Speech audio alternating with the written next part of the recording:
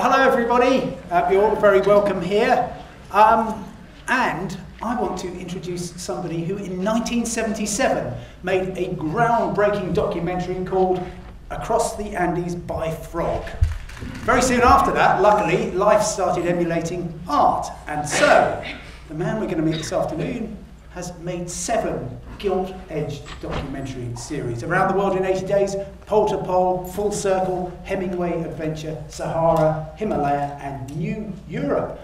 Along the way, he's collected awards from all sorts of people. BAFTA, of course, Wanderlust magazine for his writing, the Queen, CBE, and would you believe he's had not 1 but 2 trains named after him. Ladies and gentlemen, please welcome Michael Palin.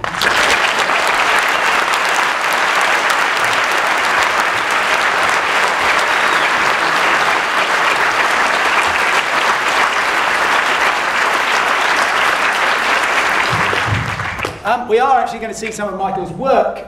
Rather than me saying let's have the next clip, please, there is going to be a 5-letter word beginning with S that is the code word for each of the clips.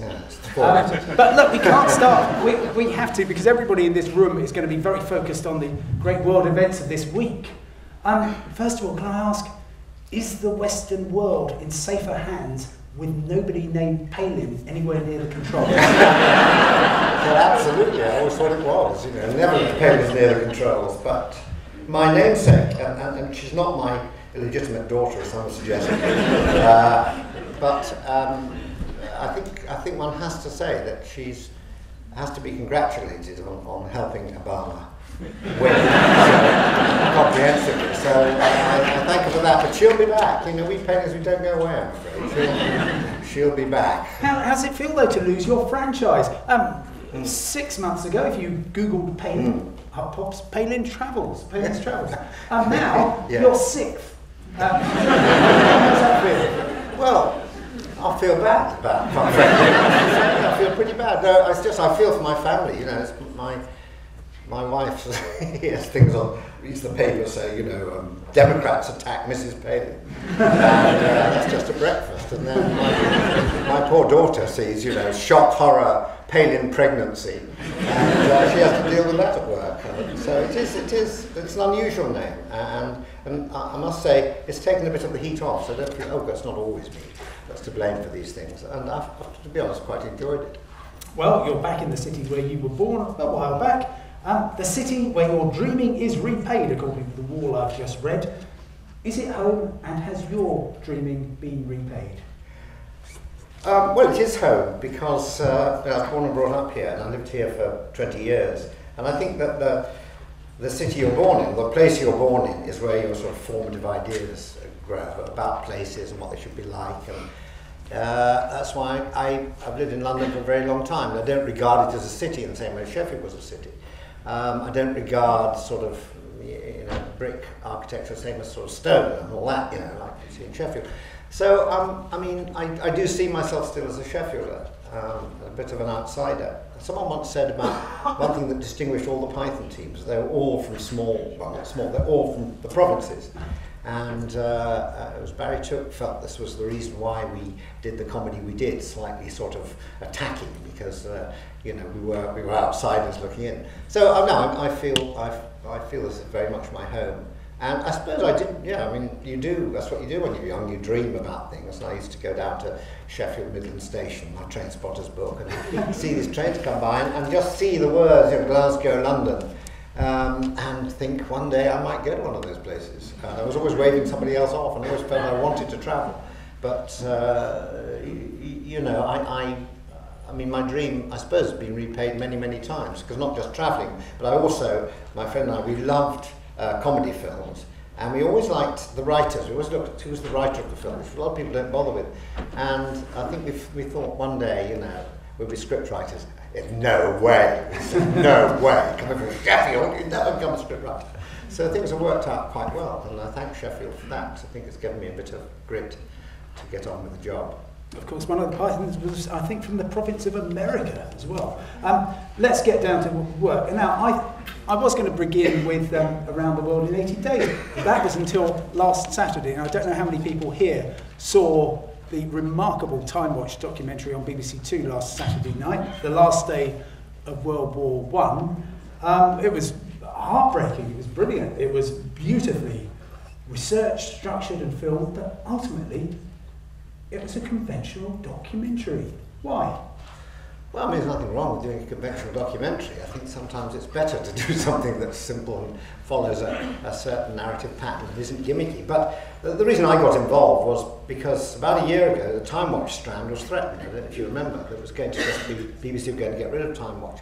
And I like the Time Watch programmes, I like history, and I like the way they put these rather conventional but informative documentaries together. So I helped sign a letter or something like that, and we got the Time Watch strand saved. And then this producer said, we're doing a film about the last day of World War One. Would you be interested? And I've always been fascinated by the First World War. And I thought the last day, what happened in the last day, how you end a war of that size and that scale, was an interesting topic. And I'm very, very glad that I got involved. But it was written for me. I was a presenter, but it was basically they'd done all the hard work. It was just a very good choice of subject and very. I thought it was very grim, but no laughs and things like that. Really. It's still available on iPlayer. Of course, in a conventional documentary, you can control the various elements, but once a team starts travelling, well, it all gets a little bit random, as we're about to see. Sushi.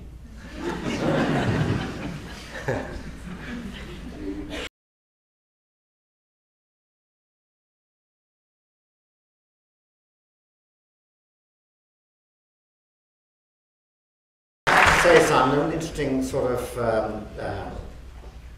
aspect of that was that Naomi never wrote to me again after that.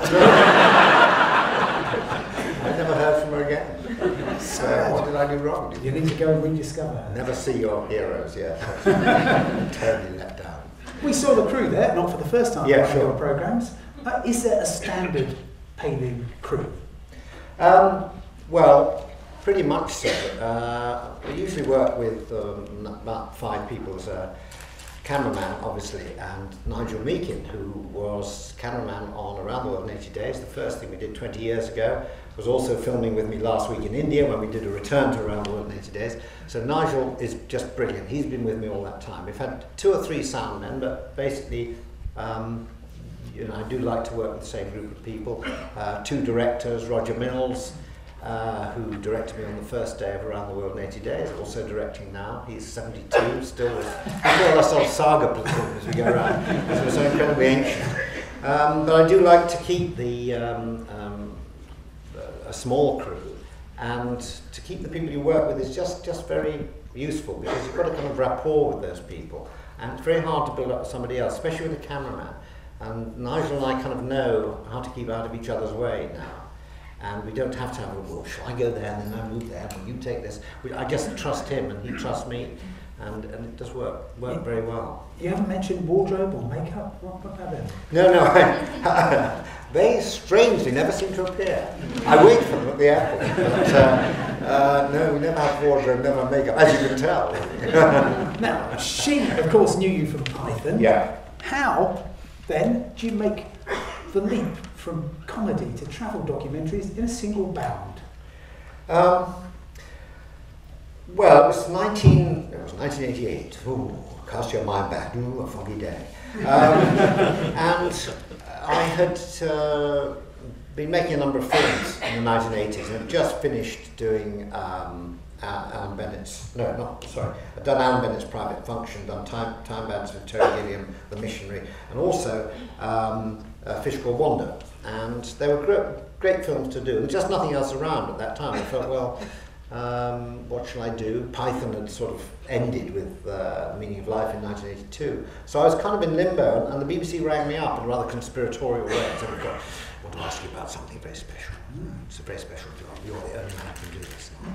Very sort of bomb stuff. And anyway, Will Wyatt from BBC came round to my house, and as darkness fell, explained to me this proposition, which he said he couldn't tell me about on the phone because, people might be listening.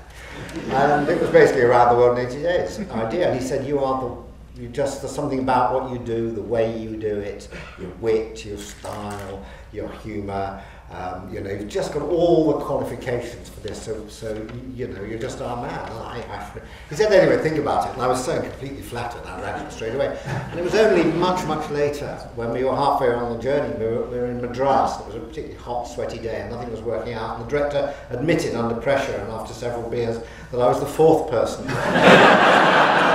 So they're all being flattened. Alan Wicker and Alan Wicker turned it down because I think they took him to a pizza restaurant for lunch, and you don't do that without given the 4-course treatment.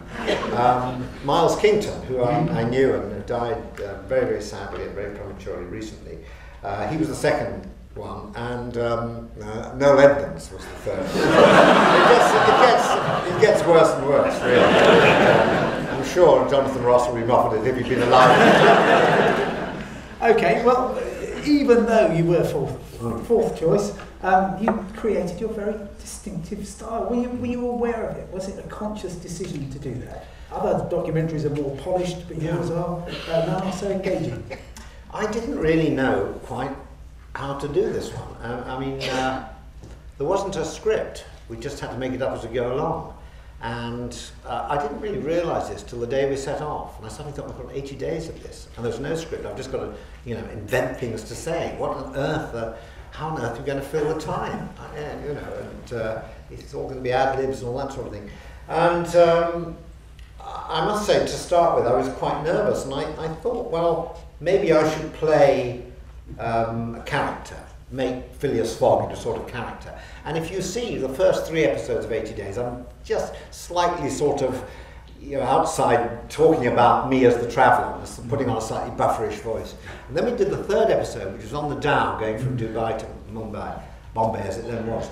And that we were 8 days at sea with these 14, 15 Gujarati fishermen from India. We had no radar, we had no radio. There was nowhere to hide, there was no cabin. We're all living on the deck, sharing their food, using the sort of outside lavatory, which literally outside lavatory hung over the side of the boat. And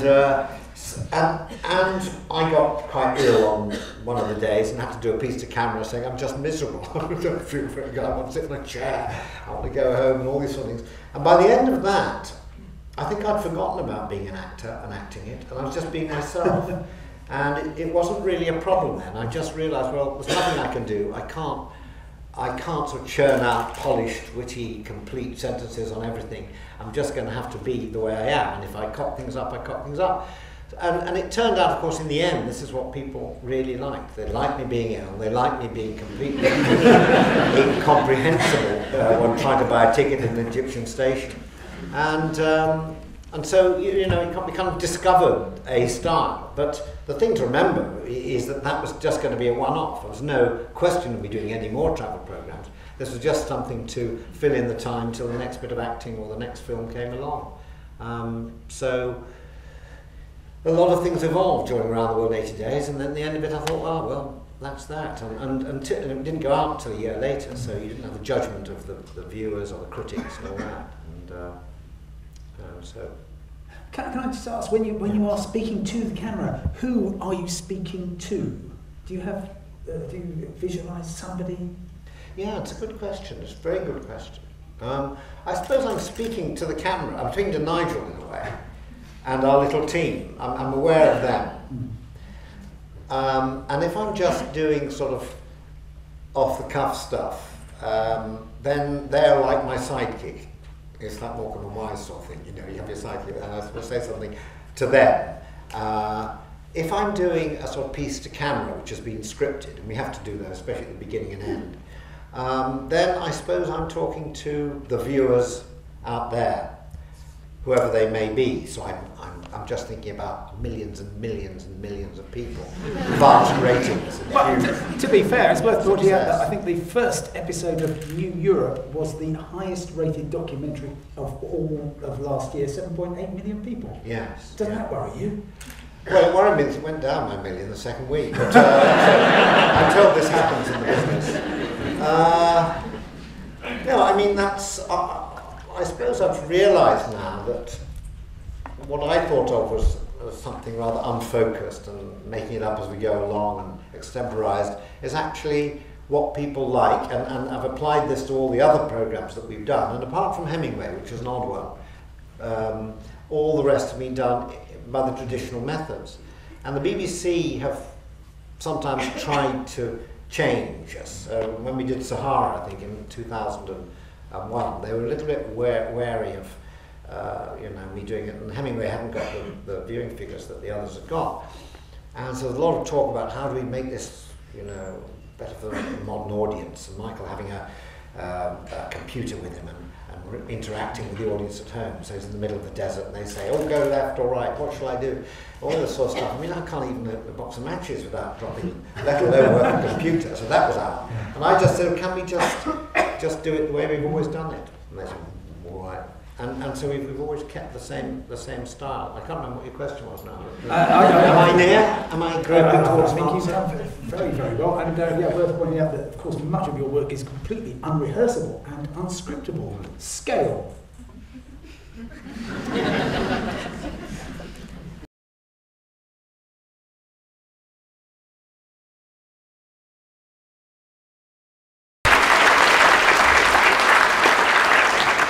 I have held a crocodile in my hands and they never believe me. I've seen that. Something like that. Well, I, as a mathematician, I need to know the percentages. For a sequence like that, for all your work, how much effort is in the research and setting up? How much is actually in situ and how much is in post-production? A lot is in setting up, in the sense of deciding where you're going to go and the route which we plan. But then director and his assistant will have to go out and just talk to people in the area and say, who can we talk to, where are the stories, and then they come back and say, look, there's a wonderful man that breeds crocodiles up in the Northern Territories. So, I mean, I can't give you exact percentages, but a number of the key characters that we meet are in place, because they have to be, otherwise, what's the point of going out there. But what happens when you meet them, you're never sure. I mean, it wasn't rehearsed at all that he would give me a crocodile to hatch out in my hands, and we just go in, we don't talk to them and say, look, we'd like to do this, and we'd like you to say that, and will you then say this? We just really go in and I start talking and we see what happens. So, a certain amount is absolutely spontaneous, comes out in the conversation. Not an awful lot in post-production. I mean, we don't fiddle about with it much. Obviously, in post-production, what you've got to do is just weed out from the vast amount of material that you've accumulated what works and what doesn't work. And that's sometimes very, very difficult, because we usually shoot more than we've been commissioned to shoot. And every single series around the world in 80 days, we were commissioned to do 6. Eventually, it was 7. Pole to Pole was 7 and it was 8. Full Circle was 8, and we did 10 in the end, 10 episodes, because it's just such a lot of stuff. But having to sort of cut it down in the editing room, sometimes quite painful. But basically the work, what you bring back is already, the base of the programs are there when we come back. And if I'm right in thinking, when you say cut down, you mean literally that? Because am I right in thinking that up until and including Himalaya in 2003, you were shooting on film? Yes, yeah. This was very much Nigel's preference. He loved film work. That was his tradition. He'd always done documentaries, he'd always been on film. He'd won a couple of BAFTA awards, so we couldn't argue with him, even though it meant lugging these huge cans of film around the world, 50, 60 cans of film. We'd all have to, when we went through some of the scanners' security, an absolute nightmare, because you couldn't put them through in some places because they'd ruin the film. So you have to have an enormous amount of sort of discussion with people. And I mean, the black bag where you open the can of film and check the film in there when you change it. We had to actually show somebody at an airport somewhere in India. If you wanted to check if it was really film, he had to have this black bag, and he could put his hands in, we'd open it up, and he had to feel like this. And he absolutely loved it. Security man bristling with guns going on in this black bag, and finally found it was film. But it was much more difficult to carry stuff around. But Nigel liked the look of film, he liked the contrast you get. And he was brilliant, and his work is really good. And then high definition came along, and we just all agreed that he agreed that the cameras had got much better. He could adjust them much more. And it turned out, in the end, the problem was the viewfinder. He couldn't get a really good colour viewfinder. And this was all that his worry was about.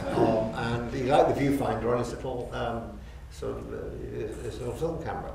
So yeah, we now, well, we did New Europe on high definition. Okay, but film must have been so limiting. For instance, if you've only got 10 minutes for a particular yes, shot, yeah. how do you, if you're interviewing somebody, how does that Well, work? you just kind of get used to it. It's like the parameters of your work. You know that they'll load up, and if you're doing an interview, you've got 10 minutes, then you'd have to stop and say, I'm terribly sorry, you've got to load up again. And all that. I think it's a good discipline myself.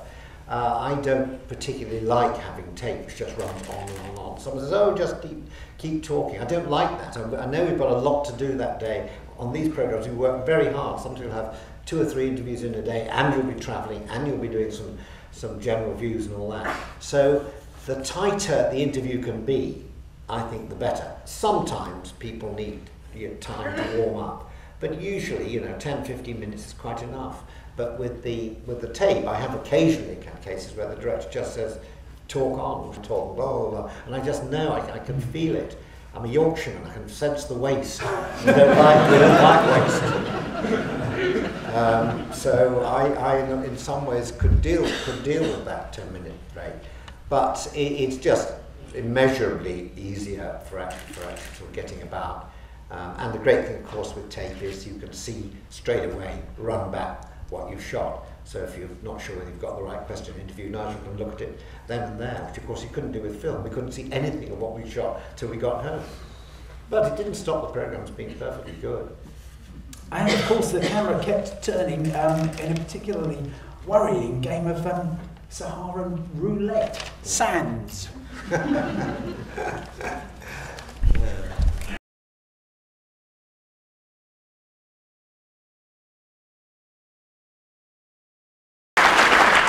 I don't know how many of you noticed Michael Finch just before that explosion.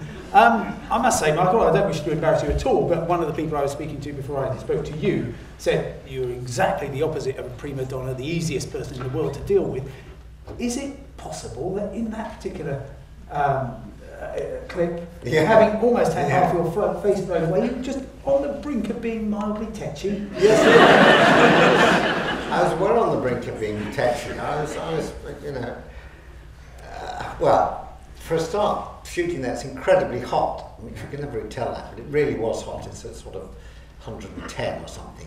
And this thing was going on and on and on. And I, just occasionally, you get irritable in the worst possible way. You say, why didn't anyone check that gun? You couldn't check the gun. It's a crazy old gun, man with a gun battery. We're all getting a lot of fun out of putting the gun battery in. So it had, it was something unexpected and unpredictable, and that works very well. But when it actually happens, and it really did go, I mean, right across my brow there, and if they'd gone in the eye, I think it could have really been a problem. So yes, I was a little upset. I don't know who win. We got a very good sequence out of it. But I suppose just every now and then you do sail quite close to the wind, and people make you do things which sometimes you think is a bit dangerous. Well, yes, and in 20 years, has institutionally views of risk changed? I mean, does a BBC health and safety officer accompany you everywhere nowadays? And do you personally feel, actually, the things we were doing in the first around the world 20 days, we wouldn't dream of doing now? Yeah, I think things have changed. And when we did Sahara, we had to have a course. The BBC, a special team came down from Manchester to tell us about security in these trouble-torn areas. And they told us things like how to get through a barrier. If someone at a road barrier, if someone got to put a sort of special bar across the road or something like that, if they have any trouble, you have to go back, rev up, straight the brakes on, go up, nick the bar up, and off you go in your car. Fantastic. What do they think? Don't try this at home. Yes, exactly. I'm not driving anyway. But, so they put the absolute fear of God into us. And generally, I've not felt threatened, or very, very, very rarely felt threatened anywhere in the world. But now they do specify that I have to wear a helmet if riding an elephant, for instance, something like that. So I'm afraid they said, up yours, I'm not going on an elephant with a helmet on. Complete idiot, It's like having Tarzan with a safety belt. Tarzan's coming down now, clear the area, here it comes. It's just ludicrous. So I'm sure if something happens, probably insurance wouldn't pay out, but I mean, you've got to go with the flow, and you've got to really, in order to get a rapport with the people you're with, you've got to just be reasonably relaxed, and you've just got to try things out. Well, okay, let's look at an episode in Himalaya where there were Maoist insurgents who basically kidnapped a Gurkha guide. Yes. What does the documentary team do in that circumstance? Is it your duty to intervene or to observe? Well, in this particular case, we were in a fairly remote village, quite a long way from Kathmandu and quite a long way from any civilization. But we had gone there with this Gurkha, British Gurkha officer to show. He was going to show us how they get the Gurkhas and the tests they give them to join the army. So he was our guide, and he was looking after us, and he was the one who was actually asked to go, you know, not forcibly kidnapped, but asked by some local Maoists, came to the tent after we'd done days filming and said, we want you, you and you to come and explain yourselves to the local chief. So we just didn't know quite what was going on, and our director went as well. And they went off, and they were gone for about a couple of hours. And then the director came back and said they just want to question the officer for another hour, then he'll come back. But he didn't come back. He didn't come back till the next morning. Now, interesting, what do we do? Charge off into the bush and find him? We didn't know where he was. And we were strongly advised by everyone just to get out of the place as soon as possible. As soon as we got out of the village and got down on the ground and got within phone range, we rang up Kathmandu and we rang up the embassy and all that. And told them that the guy had been kidnapped, and it was amazing because we had a name of the man at the embassy, and we said what it was, and he said, I know he can't come to the phone now. And we said, well, what's the problem? He's having lunch. They said it's Sunday. It is Sunday, you understand? He said, oh, it's Sunday, is it? Yeah, we're just in the middle of the. He said, no, it's having a Sunday lunch. You ring at the end of lunch. He's having some officials round for lunch. And we said it's very, very important that he ring us. And we couldn't actually say what had happened onto this guy. But it was about an hour later. Yes, what's the problem? Well, one of the top-ranking officers has been kidnapped by the Maoists. Oh, shit.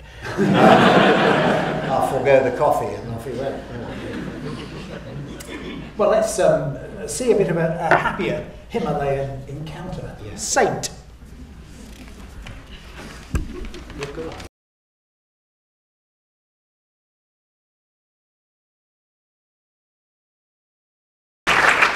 That was particularly tricky to edit, actually, because we shot about 45 minutes. He was very, very good to us and stayed on long after the sort of 30 minutes we'd booked, as it were. And yet, when it comes to putting the shows together, we don't really do any interviews longer than about 3.5, 4 minutes. But of course this one, you had to do it because we talked about so much, and yet I do feel that so much of this wasn't in the final cut. But it's the great thing now is you put them on DVD, so people will actually see them, and the interview in full is on the DVD available now.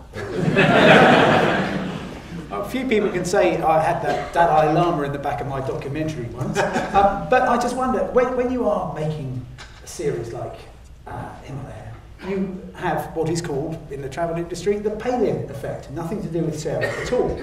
And suddenly, the day after it's gone out, all these Himalayan expedition companies report a surge in bookings.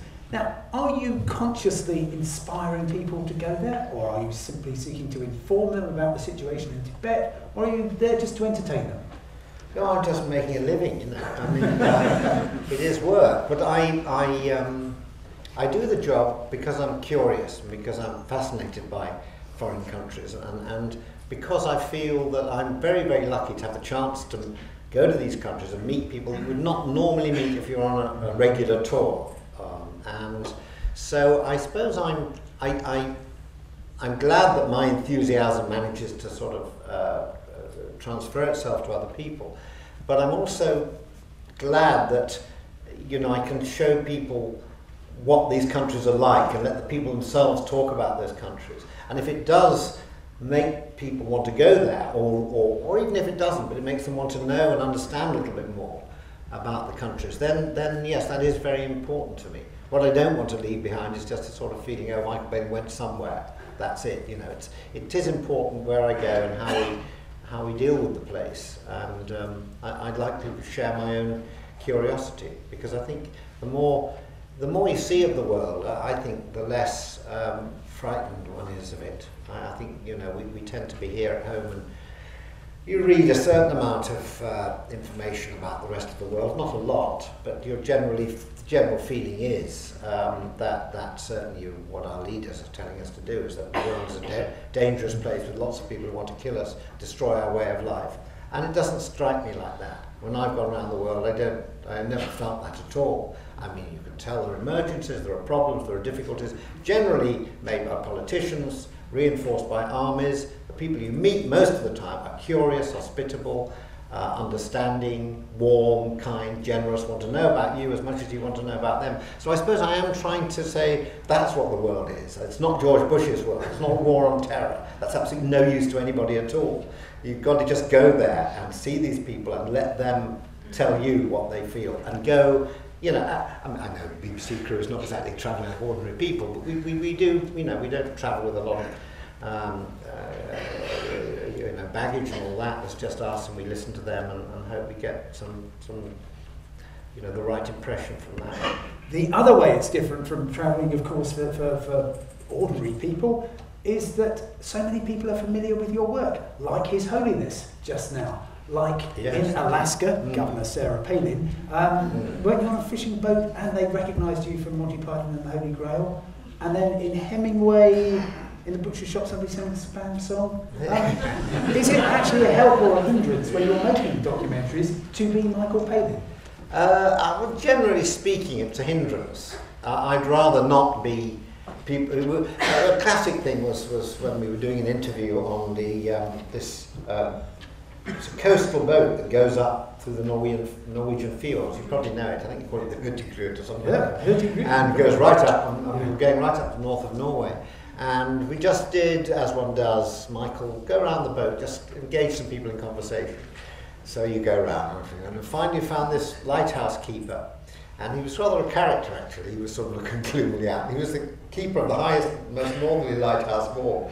And you know, he was quite a character, and I was talking to him, and oh yes, you know, it's a dark time up there, but I love being a lighthouse keeper. You should come and be in my lighthouse with me. And so, but I said, you know, but you know, what do you do during the 6 months of the year when it's pitch dark up there all day? I said, oh, we watch your films on television. We just couldn't. It looked so like a plug, and we can't do that. Can we just say something else? So he then told me that Cliff Richard was his favourite singer. But you know, things like that do happen. But no, I prefer to be the observer than observe myself. I think it's just you get much more out of that. So I like going to places where people have never heard of me. Okay, well, you're not afraid of references to your earlier work, as we shall see in the final clip. Shirt.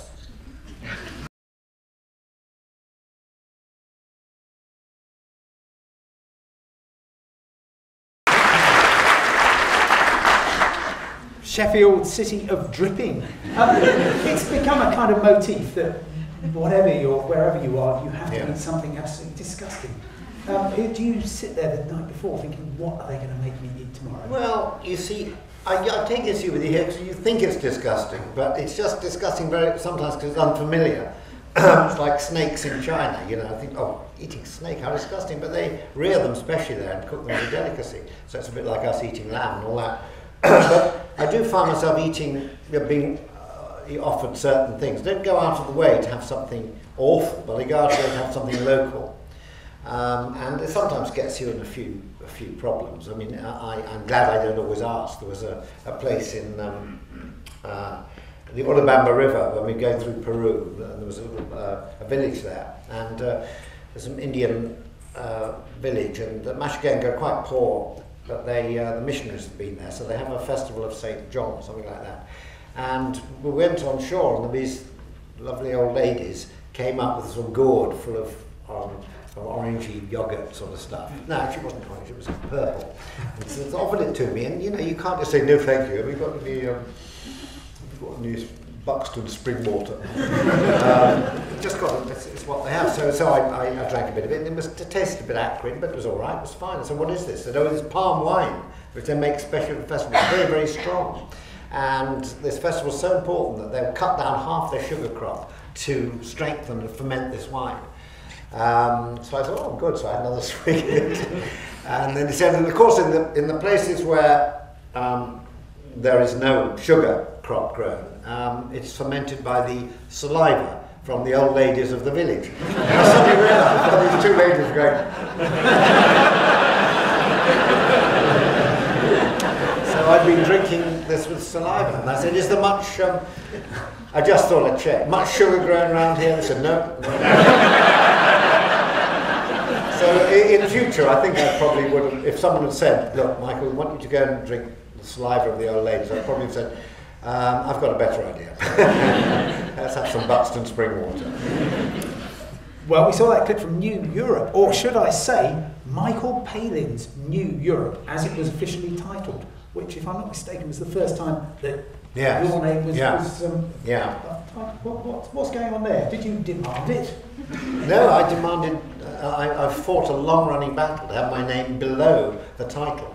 And it worked very well, you know, Himalaya, Sahara, with Michael Palin. I don't want to call it Michael Palin's Himalaya, Michael Palin's sort of Pacific or whatever, but it did become a kind of fashion in Beeb, and it's largely because of these, you know, multi-channel menus. If it just says New Europe, people think, how boring, I'm not watching that. But if it says Michael Palin's New Europe, then that's fine. But that's their view. I've always, I mean, my example in all this is the great David Attenborough, who is just the best documentary maker I know, and has consistently done brilliant and informative programs. And he always has, you know, sort of life in the undergrowth life. It's not David Attenborough's life in the undergrowth, it's David Attenborough's life on Earth. Good for him, you know. So I see him every now and then, and we have a bit of battle. He said, "I see you gave in over New Europe." I said, "Well, they wouldn't employ me if I didn't say Michael Palin's New Europe." But it was kind of interesting because there was a lot of resistance to the idea of doing a program about Eastern Europe. Not doing the program, but actually what you called it, because they felt that Eastern Europe was a real turn-off. If you said it's a program about Eastern Europe, no one would watch. And I felt rather hurt by that because, you know, I've done 6 documentaries. They've all got big audiences, apart from Hemingway got a slightly less audience, but they've generally got big audiences. They've been well covered, and I sort of to say, well, it's Eastern Europe, so bad luck. I was a bit of bad blood there with the Beeb. We had a few arguments over that. So I don't think either of us was right. I think Eastern Europe is a difficult thing to sell, but I think you should sell it as for what it is, not try and pretend something else. You mentioned multi-platform. You are the original multi-platform man. Because I was a train spotter, yeah. I was 8 starting at 5, starting 2. Because you've always had a book to accompany the series. First of all, is it something which is easy to combine, writing and filming, or are they actually in conflict? Not in conflict. They just give you, it's a lot more hard work to keep the notebook out all the time, as well as being filmed and doing your bits and things. But I always do keep a notebook. Whenever I travel, I think it's essential, as you know, you go to wonderful places, you've just got to jot things down. So, you know, it's an extension of what I would normally do. The book was just, when we did Around the World in 80 Days, the BBC said they'd like a book of it. That was all, so there was no great deal about it.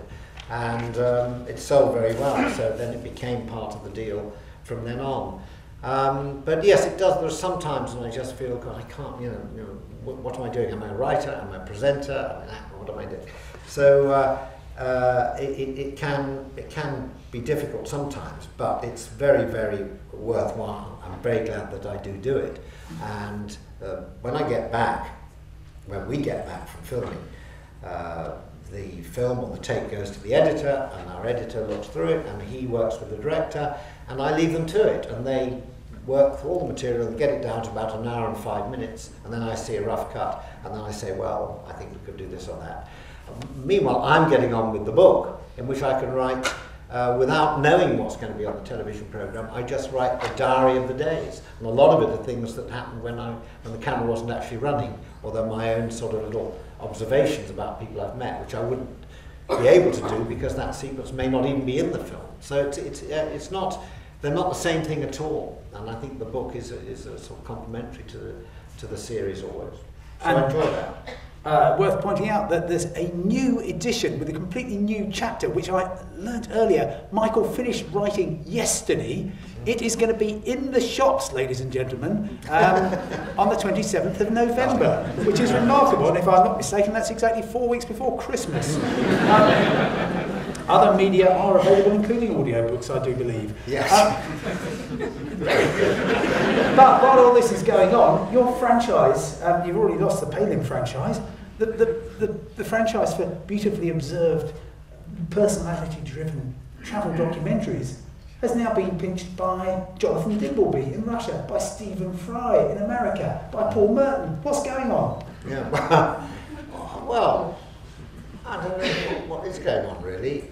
Not plagiarism, that's not fair, but I mean, there are lots of people. I can remember actually when we did, we just done Pole to Pole, and I had a meal and some people were there, and Stephen was there, Stephen Fry was there, and he was, Hugh Laurie were both there, and they said, this is one that we'd love to do, something like you do, how do we do it? And I said, well, you'll just find a director, you'd be brilliant. It's different ways people see the world, and if you've got a way of looking at the world and you can articulate it, then terrific, everyone benefits.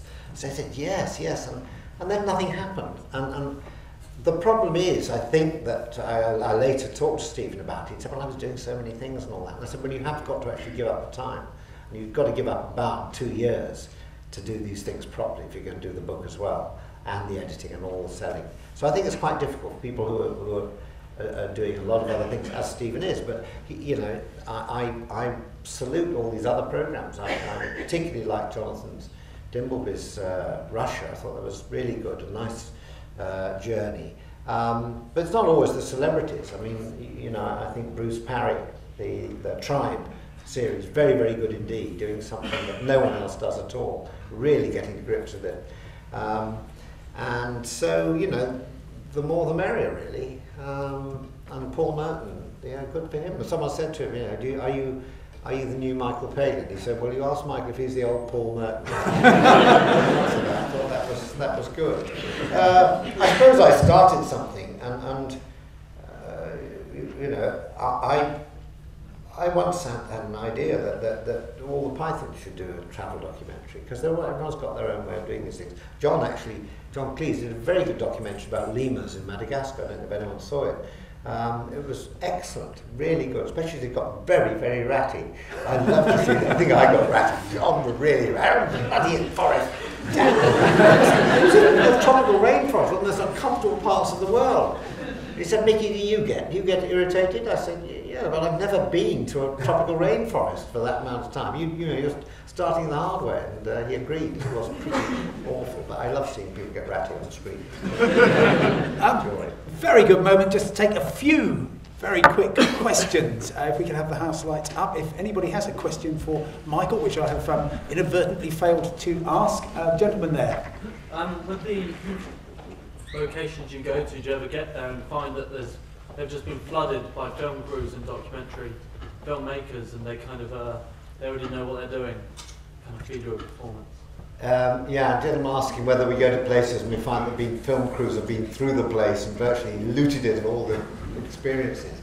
Well, I mean, there are certain places you go to, I suppose, where you're aware that you've seen this on film sometime, somehow. I mean, maybe some of the, you go to the Taj Mahal or something like that, or even, Mumbai or somewhere, you've seen those street scenes before. But I've never felt this. You've just got to look for an angle. I mean, when we went down the Nile, Nile cruises must have been done endlessly, and they're fairly static things. But I feel that what we got there was sort of fresh, and it's not so much the place, it's the people who are there that, and they're all changing all the time. The people there, the people you're talking to, I think that's what makes it different each time. But you're right, I mean, I do like to get to places where the camera crews haven't been as much, but you can't go through Peru and not go to Machu Picchu, so you've got to do it in some shape or form. But I think it's generally the people rather than the places that make a sequence. Thank you. Next question, please, and if you could wait for one of the people in the EasyJet outfits, gentleman there. Very good. say was your most outstanding experience of all your experiences of these things? What's the thing that stands out most to you of all your years of filming? Oh, well, there are a number of highlights. I suppose, you know, getting to the South Pole was pretty extraordinary. Standing at the actually on the pole when I was growing up in Sheffield. These were the sort of my heroes, was Scott Amundsen and all that, and then it was pretty extraordinary. We got there, and it had been quite difficult getting there, and a little very light plane, and the pilot had never been to the South Pole before.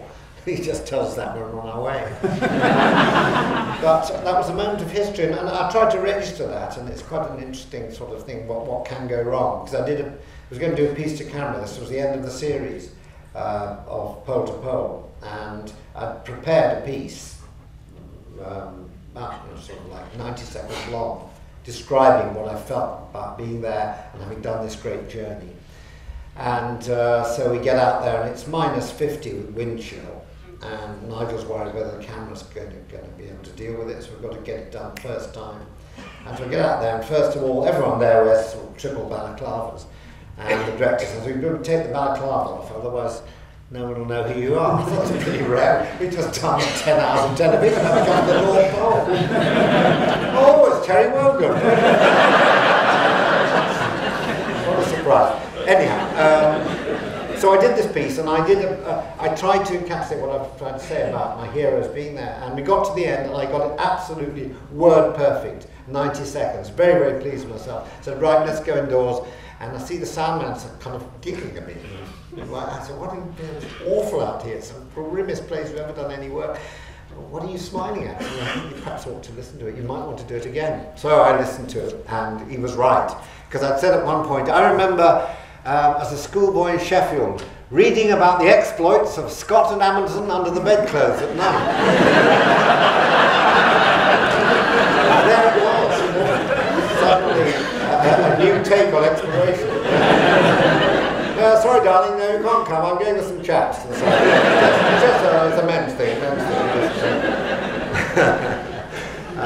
So I had to do it then and of course the next one I got it completely wrong and tried to say that, you know, it's, I wanted to make the point about the South Pole being 10,000 feet up, which it is, and not many people know that. I think it's all flat. And of course I said, I'm here, standing here at 10,000 degrees. And so I'll do it again. So it's a collapse of staff party, did about 6 takes. But it was one of the great moments, getting there and standing there. And a pity it just ended in such farce. And of course there's a rumour going around DocFest, which I picked up on, that the BBC is actually going to remake that, a journey from the Arctic, with an investment banker who doesn't quite get there because of the difficult times. It's going to be called Pole to Dole. Time for one more question. Right, my goodness me, gentlemen up there very eager. If you can wait for one of the people in the Dalai Lama outfit. Hi Michael, I just wanted to ask you, which place or location have you been to where you felt the biggest culture shock? Oh, that's a good question. Well, the place I felt most strange in was Magadan up in Siberia, and it wasn't that I sort of didn't recognise the people, but you know, this place had been created by slave labour in the 1930s. The whole city had been built by enemies of the state that Stalin was sent out there to the Gulag camps. And the road that had been built into the interior was apparently just built on bones of people who died there and all that. And it was just quite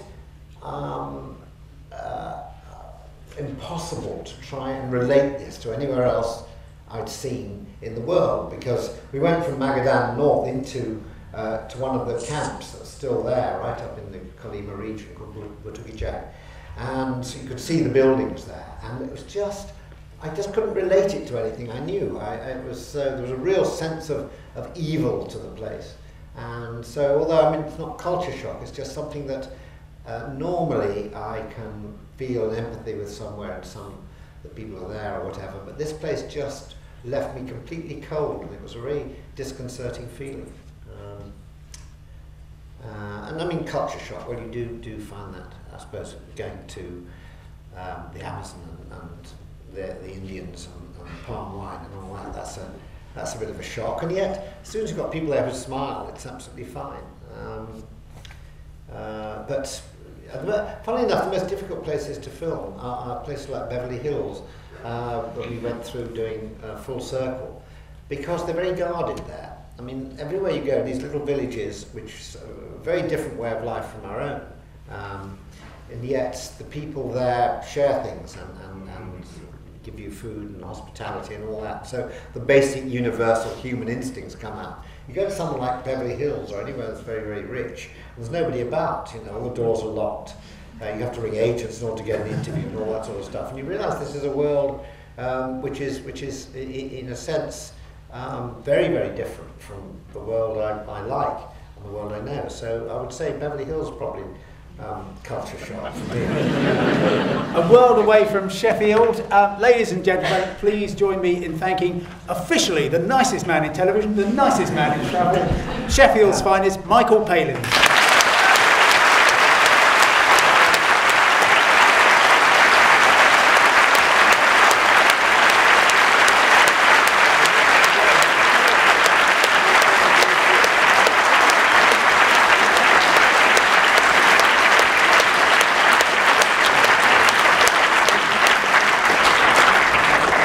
I was aware that we did start late, not any fault of my own, but we started about half an hour late. I know Simon's got to go because he's got to run he's going to the Travel Awards in London, big Travel Awards tonight.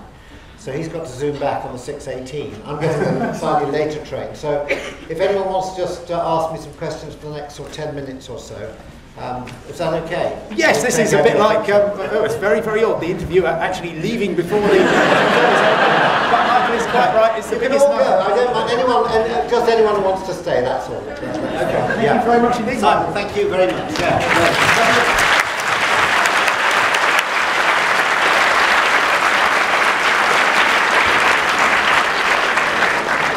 Okay, well, we're just another few minutes because I was conscious that we were down for an hour and a half. So, any questions?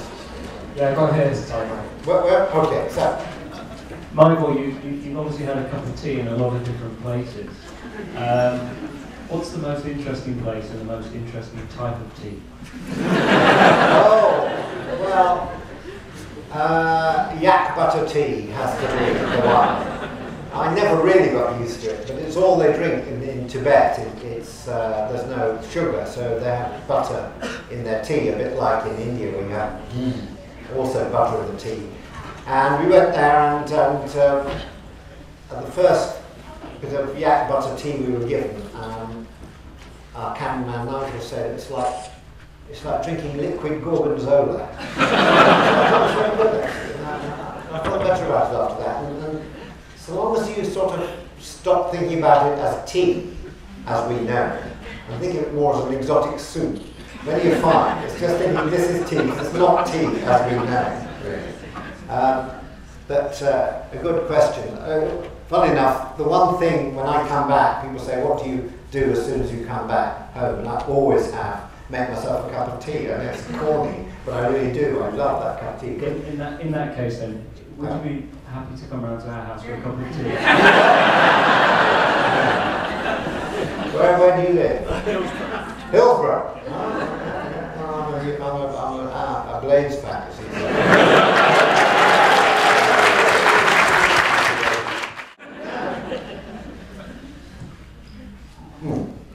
Sorry, lady here. Yeah.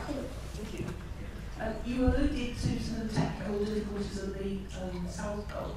Yes. You're all over the place in weird and wonderful places with only a small crew. Have you had any real technical difficulties, and what have you done with them? I mean, has the camera been dropped? Or, yes. Well, we've never really had to, we hardly ever, touch wood in case I do some more, the 7th series really had problems with the camera that couldn't have been solved by a little bit of sort of local trickery.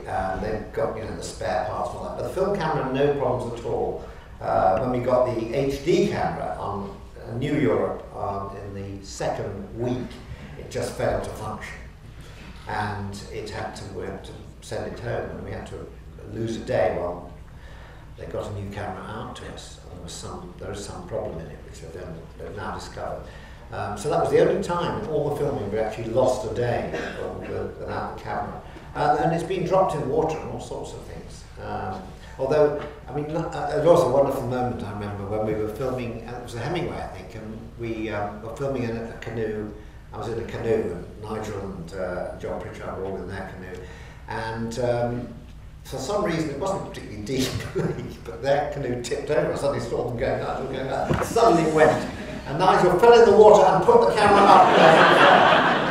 Brilliant, actually. He got completely sodden. The camera was held up like Excalibur. So they do look after it well. But, you know, oddly enough, we've hardly ever had to stop filming for more than a couple of hours. And that goes for sound recording as well. Been very, very lucky. Yeah. Yes. Some people up there. There's a lady up there, you're right on the end. Yeah, waving there. You're not from Hillsborough, are you? I agree. I'd say yes, there are certain places I'd like very much indeed. But I couldn't actually live there because I wouldn't have my friends around me and I wouldn't have my family there. And I'm very much, you know, we've lived in the same house for 40 years and all that sort of thing. I'm quite, although I travel a lot, when I come home, I'm very aware of the place I'm in.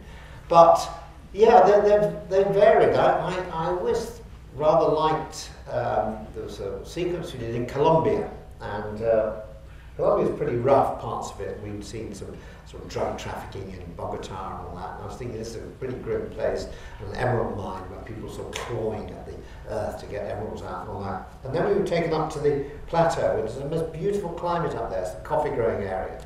And this man took us to his house, and it was just after the frenetic scenes we'd seen for the last sort of 3 or 4 days. It was absolute wonderful peace, and it was very, you know, fertile. Everything grew there, lovely gardens. The house was nice. It was like a bit like a hill station with a sort of Latin flavour to it. So I remember thinking, oh, I could enjoy this, and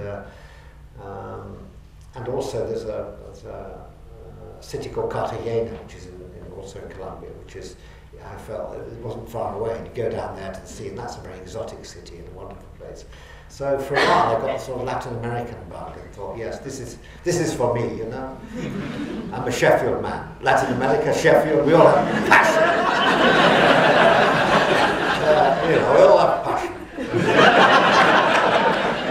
If they don't have passion, I'll tell them more. But yeah, that was some places. But generally speaking, I've always I've been quite happy to move on. But you'll get, there's another place in South America, southern Chile, Chile and Patagonia. Not particularly want to live there, but it's a spectacular place to go and spend some time. And I was very, very sad that we moved so quickly through this area because it's wonderful peaks, wonderful glaciers, lovely lakes, nice little hotels, you know, just small scale things, wonderful walks and all that. And you know, just occasionally, if you were going too fast, please can we stay here for a week or another couple of weeks. And then there are cities that I like. I mean, Sydney, I wouldn't mind living in Sydney. But as I say, in the end, I'm glad to get home. Right. Anybody else? Lady here, yes. Yes, you. Yeah. Unlike myself, Michael, do you resist the temptation to bring back souvenirs for everybody? Well, I sort of do, yeah, because again, you're travelling so fast that actually picking up souvenirs, you've got to put them somewhere. And I mean, I do like to travel as light as possible. I like to know that everything in my bags has a purpose and a reason for being there. So I tend to buy things rather late on. Usually at Gatwick Airport. And they're not really good on national souvenirs. But smaller things, I mean, you know, like little bits of fabric and scarf and things, and my wife likes sort of, she does like kind of bangles and little sort of necklaces and things like that. So I'll bring things like that back. But it's been impossible to bring everything back for everybody. that you want to sort of look after. So it's easier probably to say no. But you bring a lot of things back, do you? You do, yeah. You're like David Attenborough. Well, David loots the world. I didn't realise this about his house. He said, oh, that came from there, and I thought that, yes. I found a chap who said, yes, that's very nice. I said, can I have it? He said, well, you So the world is at David's house. I've just got a few strange, odd fossils. When you bring back fossils, and I quite like bringing back rock from places where I've been to some wonderful location. Then I forget where they come from. So I'm now rather anally retentive, and I label my rocks. Sahara, that sort of, Algeria, Libya border. But just a rock with a label on it doesn't look quite as good.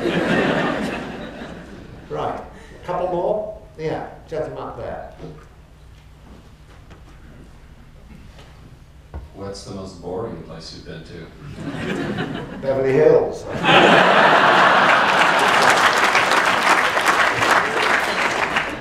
There was a place called Pucallpa, which is also in the, just to say that the Amazon is not all glamorous. And I just didn't know, I mean, rarely you get to a place where there's absolutely nothing to do at all.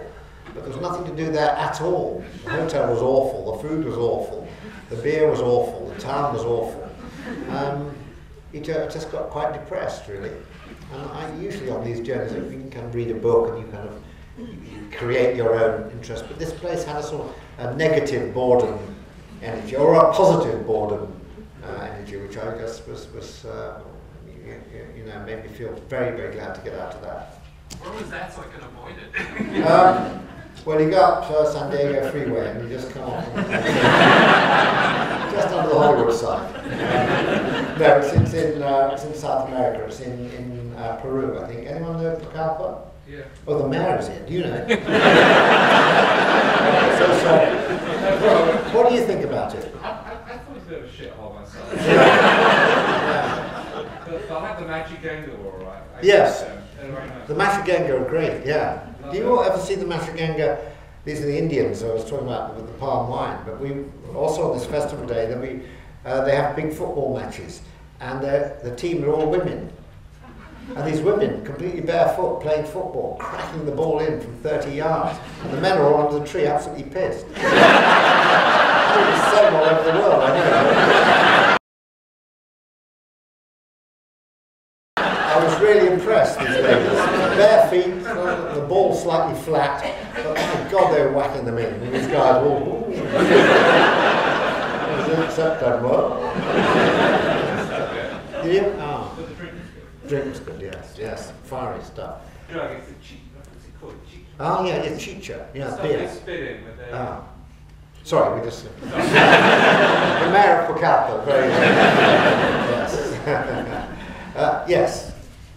Talking of being pissed. Sure. Do you want to get that? Sorry. Well, that was a very good start, I'm sorry. Well, to carry on the theme of being pissed, when you're offered the local vintage, so to speak, Yeah. how disciplined are you? Do you ever relax and go overboard or what? Oh, yeah, pint of Joe. Well, I'm usually, I lack discipline as far as alcohol is concerned. Because if people are very happy and they're all having a drink and it's a great way of loosening tongues and getting to know people, I tend to go along with it. But on the, you see, in Himalaya, for instance, not a problem. Pakistan, big dry country. Tibet, not an awful lot of beers and drinks to be had, so that was absolutely fine. New Europe, I knew that I was going to have problems because everywhere in Eastern Europe they ply you with drink as soon as you get there, and they're all making their own brandies or their own distillation, which during the communist years they've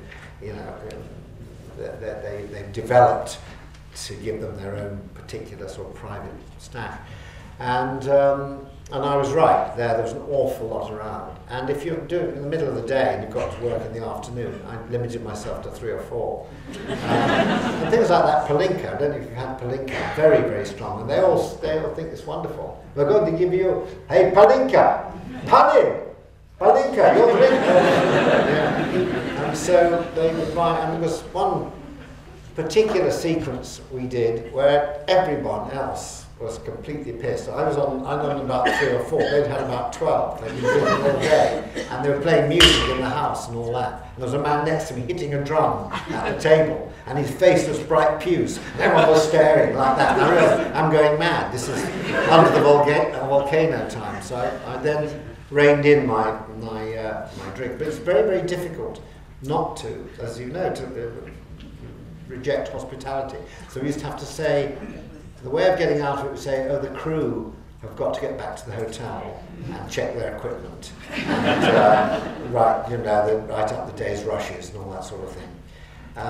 Whereas, of course, the crew drank far more than I ever did. Portrayed them as these sort of fundamentalist, sort of dry, God-fearing folk. But it got me out of some real spots. Yeah. One more? One last one? Oh, all right. One of there. Let me up there.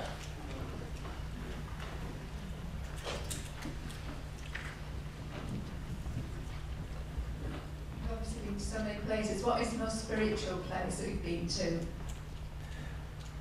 Not Beverly Hills, no. A spiritual place. That's a very good question, and I wish I had a sort of quick answer for that.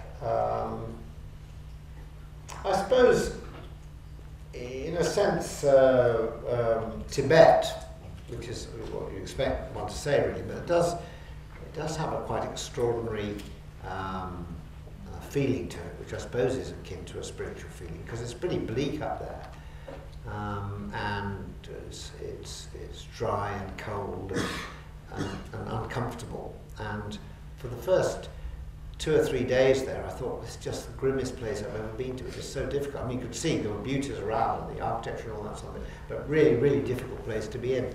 And then I found when I got to sort of got used to the place and what it was like, that it had a very powerful feel to it.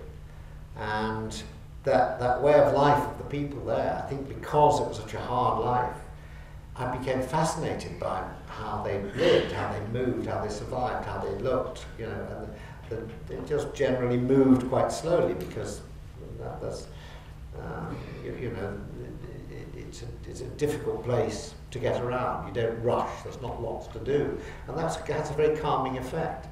And of course there's all the Buddhist monasteries, so everybody's at it, you know, the monasteries praying and chanting and all that sort of stuff. And although it was, I think, the most uncomfortable place I've ever worked in, it's most unforgettable. It's a place I still think about a lot, and I suppose that means it must have had some quite strong spiritual effect. And you know, what's happening to it is sad, really. You can just see it becoming a clone of the rest of China, and the big tall buildings are going up, all that, and the number of people in the monasteries is being reduced. And you know, for me, the Patala Palace and all that has a real significance, but the rest of last year was very, very disappointing, and it didn't have the same feelings there that I got in the rest of the country. So, sad. Anyway, I suppose I'm going to go.